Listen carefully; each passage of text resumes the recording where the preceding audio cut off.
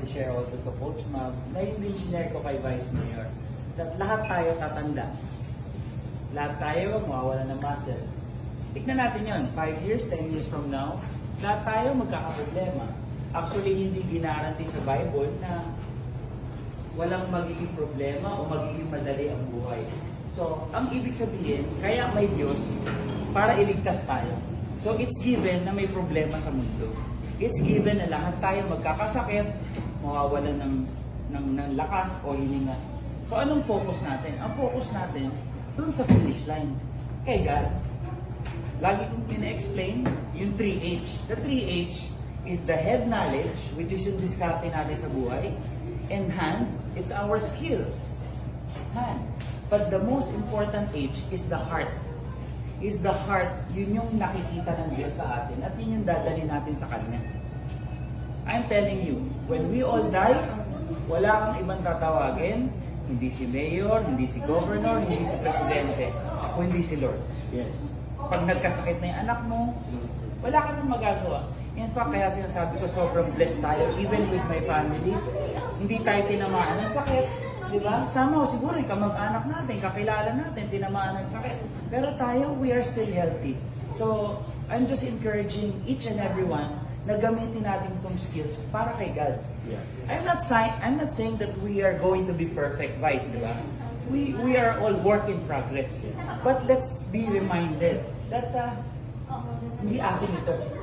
Pinahiram lang sa atin ito ng Diyos. And at the end of the day, when we close our eyes, we will all face judgment. Whether you like it or not. Ako, ayokong pumunta sa impyerno. I'm sure lahat kayo gusto niyo pumunta tayo lahat sa langit.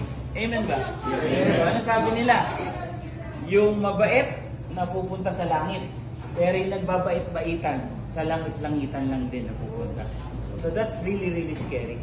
Okay? So let's pray. Father God, thank you po. Thank you, Lord. You said in your word in John 3:16 that for God so loved the world that He gave His only Son. Whosoever believes in Him shall not perish. But not only the John 3:16, oh God, even the next verse na magandang reminder sa amin that in John 3:17, you said that for God did not send His Son into the world to condemn the world. Hindi niyo pinadala si Jesus, oh God, para parusahan kami, para maghirap kami, but to save the world. Dear God, thank you po.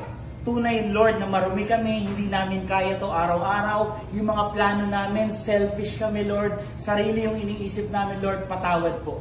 But at this very moment, Lord, I don't know personally, ang mga lalaki, ang mga babaeng naririto ngayon, nakapikit, dumadalangin sa inyo. But dear God, you are in control.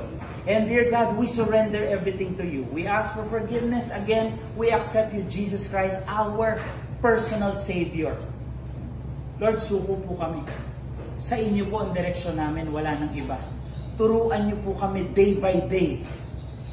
Every lesson, every challenges, every trials, Lord, bigyan niyo po kami ng lakas. Because we admit that apart from you, we can do nothing. Thank you, God, for this time. Thank you, Lord, for the family of Vice Mayor in this Jams Cafe, Lord. Continue to bless them, Lord, abundantly.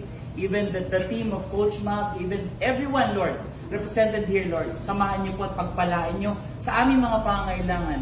But continue to remind us, Lord, that this all is temporary. We look forward to the eternal, not to the temporal things, Lord. Thank you, God, for this time. This is not an accident. Thank you, Lord, for hearing our prayers right now. And by faith, we lift everything up to you. Ingatan niyo po kami lahat sa aming biyahe at sa mga darating pang araw. We love you, O God. In your name.